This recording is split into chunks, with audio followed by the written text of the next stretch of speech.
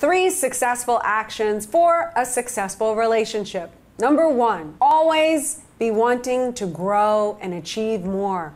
Have a potential to go higher.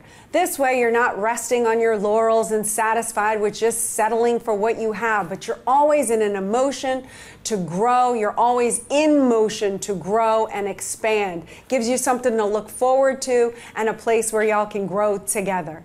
Number 2, ethical. Keep your agreements. If you say you're going to do something, do it. Honor your agreements. It builds trust and allows you to have each other's back and be fortified as y'all go through life's hardships together. Keep your agreements once made.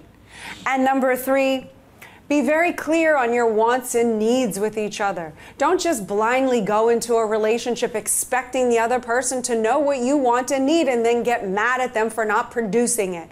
Actually make a list of wants and needs. This is what I want and need from this role, fill in the blank. Husband, wife, business partner, family member, friend, etc. This is what I want and need from you on this area. Jot them all down. Have them do the same. Share the list with each other. Look at the list over. Say, hey, I cannot give you this A, B, or C, but I can grant D, E, F, G. Let's go back to A, B, C. Let's negotiate and see what's really a want or a need and how we can actually make this work together. Why? So we can reach a heightened level of success in all areas of life with each other. I know you are so close to pulling the trigger on Build an Empire Mastermind relationships. I'm here to tell you, now is the time.